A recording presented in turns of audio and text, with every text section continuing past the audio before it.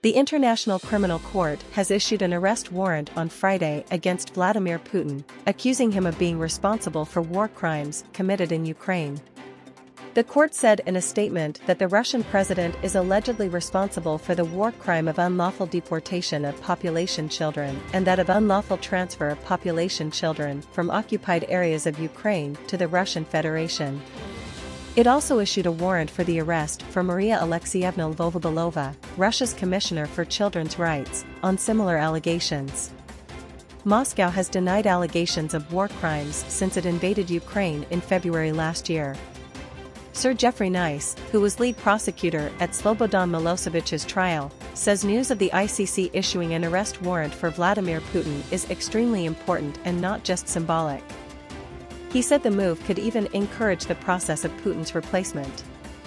There's enough information seeping out to indicate that there are some unhappy with his leadership, he said, adding that having your leader labeled and treated as a criminal throughout the world might make a change in regime more palatable or appealing to Russians.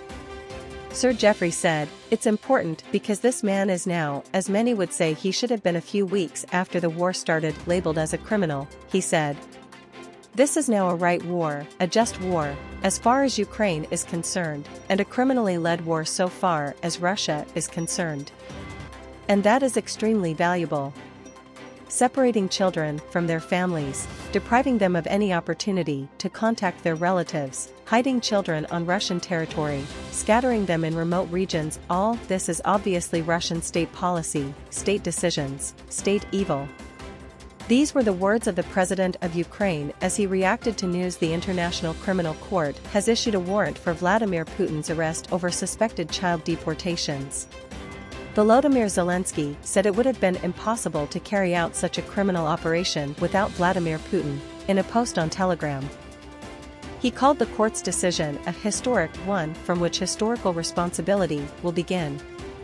U.S. President Joe Biden has said Russian President Vladimir Putin has committed war crimes and the International Criminal Court's ICC decision to issue an arrest warrant for him was justified.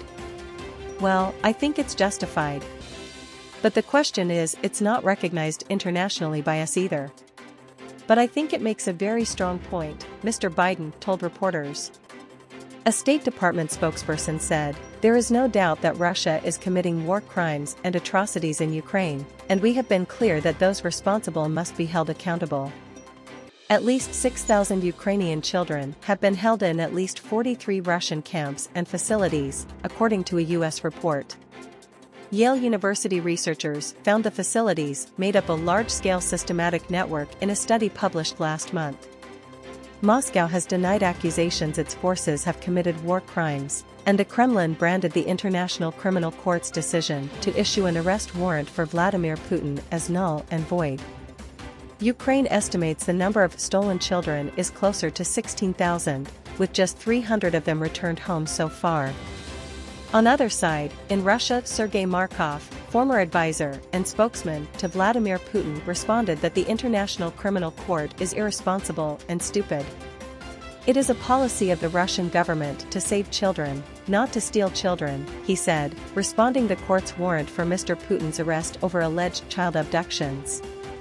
He claimed children were not deported but instead moved within Russia because Ukraine is part of Russian territory.